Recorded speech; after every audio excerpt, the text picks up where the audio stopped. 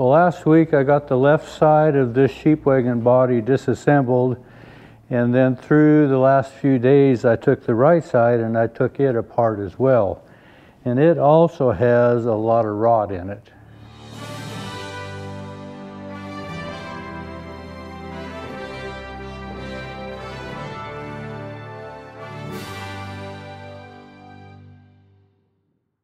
To remove this chewed out portion here where the tire was rubbing up against it, I would have to take off about 4 inches, maybe 3.5, to clean that up. And it has the same scenario underneath this top added on portion, that there's a whole line of rotted material here as well that would have to be cut out. To get some of that, I'd have to come down another 2.5 to 3 inches to remove that. So bottom line is I could end up with maybe 10, 10.5, maybe 11 inches if I really stretched on it. So to get my 20-inch sideboard, I have maybe half of that I could use on this. On these side irons, there's a little variation between them all. The front one's distinctly different. The back one is different. The two on the center are pretty uniform.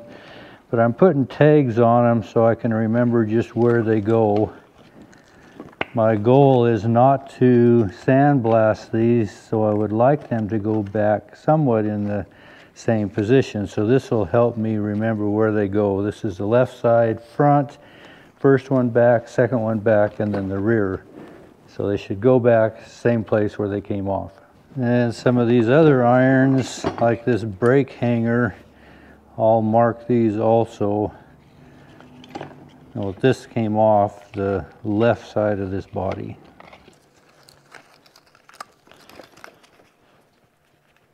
This marker's about shot. I'm going to trade markers out here.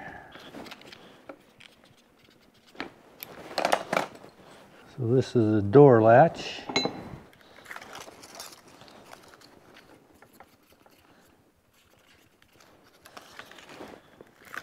And this will be the right front.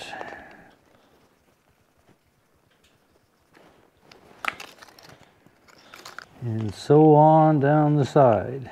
So then I don't have to be quite so careful about where I store these. I need to get these off my table saw, which becomes my bench, because I need to use my table saw.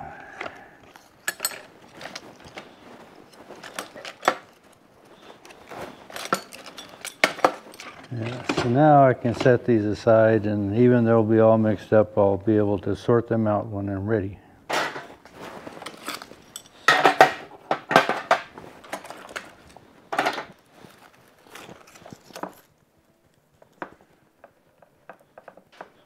There's only one of these irons. This hung the side box off of the left side. And these two irons hung the box off of the right side. And you know, I think I would remember it. But after enough time passes, I know from experience, I scratch my head and say, where did these come from? So I'll put these are the right side box. Time has a way of erasing the memory. There we go. So some old material out there says every bolt and nut should be marked where it goes exactly at the same place. I'm not quite so much to that point. They were randomly picked out of the bolt bin to begin with. As I don't have enough here that's going to sufficiently replace every position, because a lot of these were rusted and broken. So I'll save what I can. This one was the right rear support brace. I think I can get that nut off and re-weld that back on, so I'll save that. But these other broken pieces, no sense in saving them. I'll save what I can and reuse what I can where I can.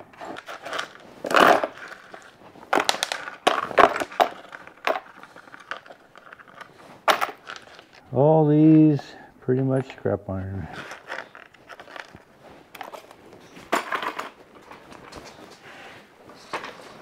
Well, you remember a couple years ago I rebuilt this chuck wagon from the Spiro Ranch. And there was a Jim Zuccaro, if I'm pronouncing that correctly, brought up some old fir flooring that he had taken out of a home that he was remodeling down there in California. So anyway, he brought enough up for 2 floors, so I've been saving this second portion specifically for this job because I knew it would need a new floor. Now this needs to be a 42 inch. The other one was 38 inch, so 12 pieces was enough that I could trim for that 38. But 12 pieces here isn't quite wide enough for my 42 inch floor, so I'm going to have to add the 13th piece. Now the flooring used in these early homes here in America were very common, this Douglas Fir, tongue and groove, 3 1/4, 3 1/2 inch, and it has this pretty close to vertical grain. Some of it, when it comes to closer to a 45 degrees, is more of a rift sawn, but it's not a lateral sawn board. This one here is pretty close, you can see as well. I would like to duplicate these in the same style. Including the tongue and the groove here, we are 3 1/2 inches. Well, I went and bought a 4x4, which is also 3 1/2 inches. And if I turn this correct position and saw off my 13th piece like so, I'm going to end up with that same vertical-ish style grain. If I were to saw it off down here, it would be true vertical. Here it's more of a rift sawn, but this has a little drying crack. We'll see how I go. Maybe I can take it off of here. We need to be right at that 3/4 of an inch when we're finished. So I can probably take it off right here and get a true vertical grain. You can see where this old growth fir is very tight grain. This is a newer, it grew a little faster, the growth rings are a little wider, but it will be sufficient for our 13th piece to make our full 42 inches. So sometimes the question is asked, well, why was it vertical grain or this style of material? Well, it is far less apt to split and leave splinters when it is a vertical grain than when it is a horizontal grain like so. This is far more apt to chip off and splinter. And in the case of a home, when you're walking on this, splinters in the bare little tootsies are not very favorable. But on wagons, this oftentimes was being shoveled across because they were shoveling out grain. So my speculation is the reasoning is the same. It is less apt to splinter and catch the edge of a scoop shovel, scooping grain, just as much it is less apt to splinter and end up in your toe.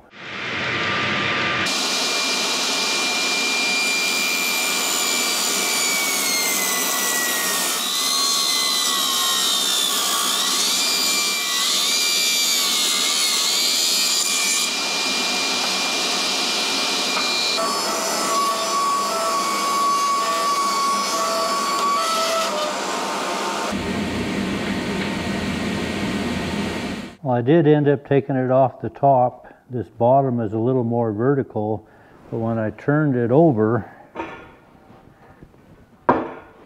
there were some knots that I didn't like the look of, so I used the other side instead.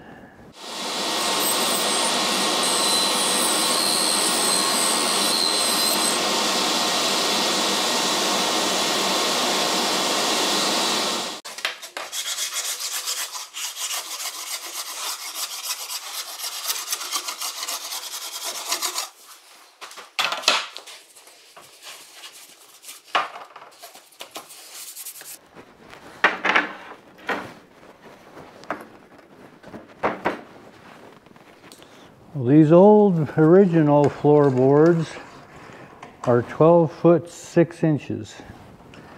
My new one is exactly 12 feet and this floor needs to be 12 feet. So I'll kind of stagger me a little bit here and then I'll be able to clamp these together, figure out what my width is, and I can trim off of this side, Plus I may have to trim off the tongue off of this piece here as well. So each of these from this joint to this edge here is 3 1/4. But to get my 42 inches, it figures out mathematically I need 12.9. I'm going to put a clamp on these, clamp them together, see what I actually have. Maybe I'll trim this off first here, and then I can trim off that outer edge to my exact 42.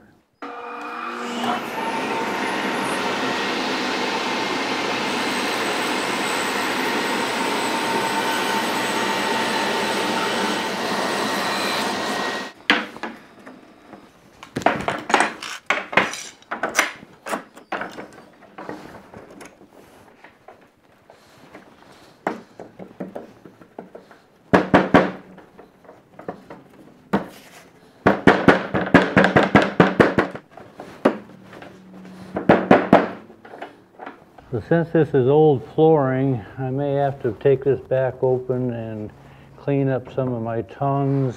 These aren't wanting to close up real well. These first 4 are pretty good, but then I got some open spots here and these two.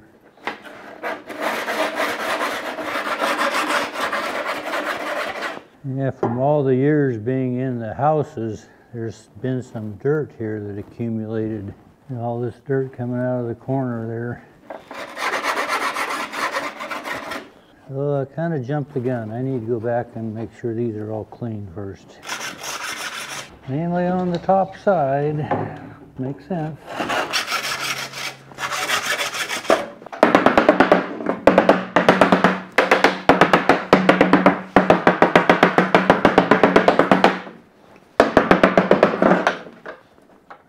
Looks a lot better.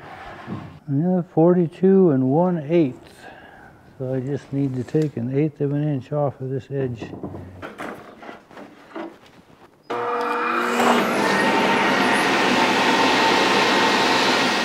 Well, what I just about did was mess up my brand new floorboard. I measured across, and from this joint out I needed 3 inches. So I set my fence to the inside of the blade at 3 inches, and as soon as I laid that up there, I realized I had forgotten this tongue here. So I need to factor in another 1/4 of an inch. So instead of 3, I need to be 3 1/4 to allow for that tongue. I just about messed it up.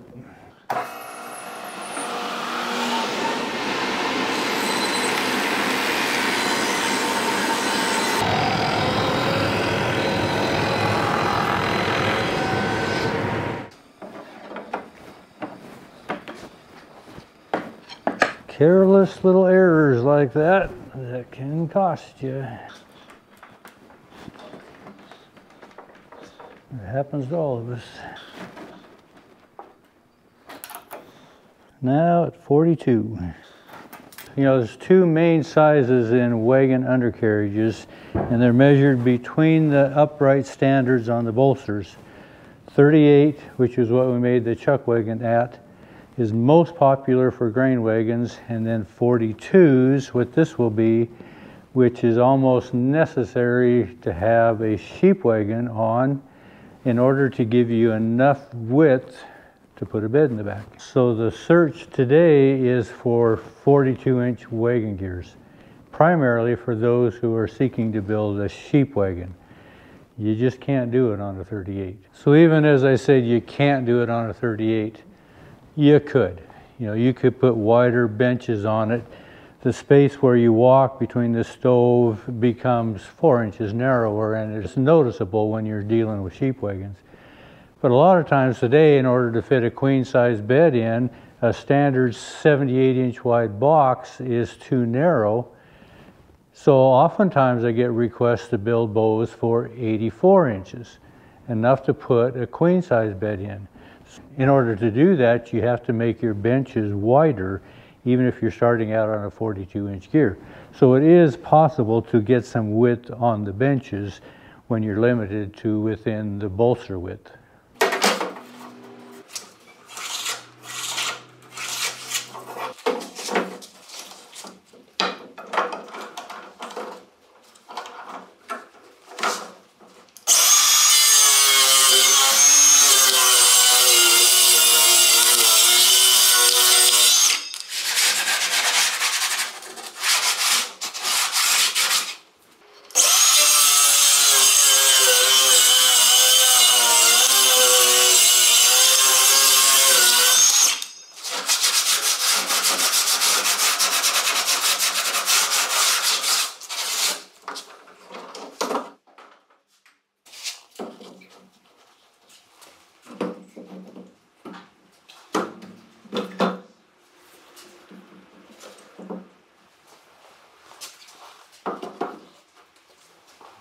Well, if I understand the story correctly, this wagon was built here locally 26 miles from here in Red Lodge in either 1890 or very early 1890s. So this has got about 120, 30 years on it. So it's really nice to have this old flooring that came out of a home, and as I remember right, this came out of the Lake Tahoe area that was probably built prior to that. So we have flooring here to go into this old sheep wagon that might even predate this sheep wagon itself. I don't know these things for sure, but it's nice to have old material, even though it's been resurfaced, to put underneath the sheep wagon so it fits the vintage of it. The flooring on this wagon was totally shot, and you can see the cross members here are also really rotted, broken, one is missing. So we're going to redo all that again, and we'll get into that next week. I did have a chance to visit with the owner on this. We've got some direction on that, and I'll reveal some of that stuff again probably next week, of where we're probably going to go with the sheep wagon in its rebuilding process. So anyway, we're started on the floor. We're going to start putting the sheep wagon together. Appreciate you following along. Thanks for watching.